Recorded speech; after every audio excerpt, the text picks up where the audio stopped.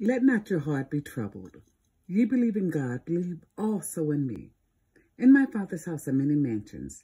If it were not so, I would have told you. I go to prepare a place for you. And if I go and prepare a place for you, I will come again and receive you unto myself, that where I am, there ye may be also. And where I go ye know, and the way ye know. Thomas saith unto Jesus, Lord, we know not where you are going, so how can we know the way? Jesus saith unto Thomas, I am the way, the truth, and the life, Thomas.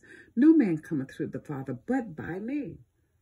If ye had known me, ye should have known my Father also. And from thenceforth ye know him, and have seen him.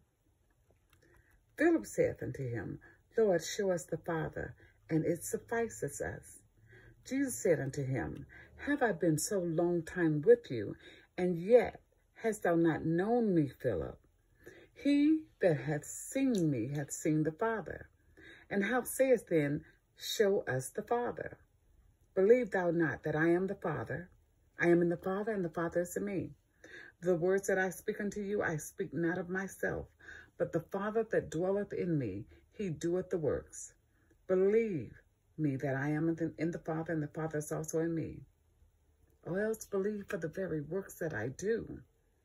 Very, very, I say unto you, he that believeth on me, the works that I do shall he do also, and greater works than these shall he do, because I go unto the Father.